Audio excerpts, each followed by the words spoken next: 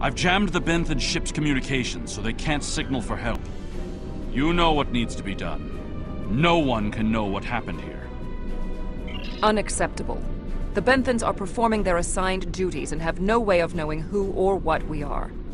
Sensors are detecting damage to the ship's long-range communications array. It will be days before they can restore warp power or send out a signal. We can leave now, complete our mission, and then return later to assist the Benthens.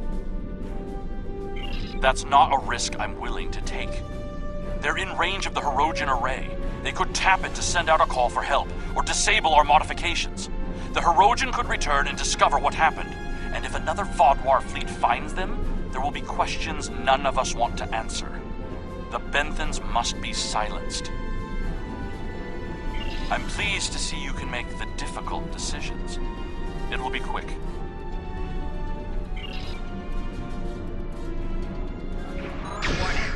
They did not need to die.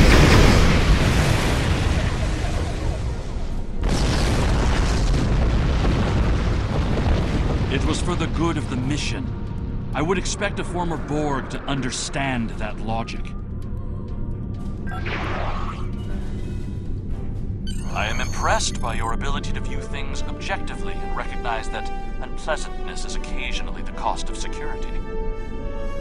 That course of action was completely unnecessary, as were those deaths. The Borg placed very little value on the life of one individual.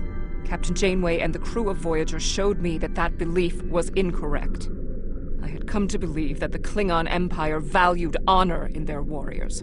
Perhaps I was...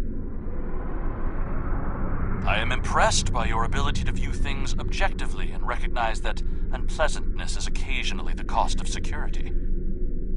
That course of action was completely unnecessary, as were those deaths.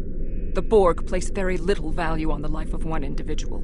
Captain Janeway and the crew of Voyager showed me that that belief was incorrect. I had come to believe that the Klingon Empire valued honor in their warriors. Perhaps I was incorrect about that as well. Consider those dishonorable deaths and how little they add to your record of glorious conquest.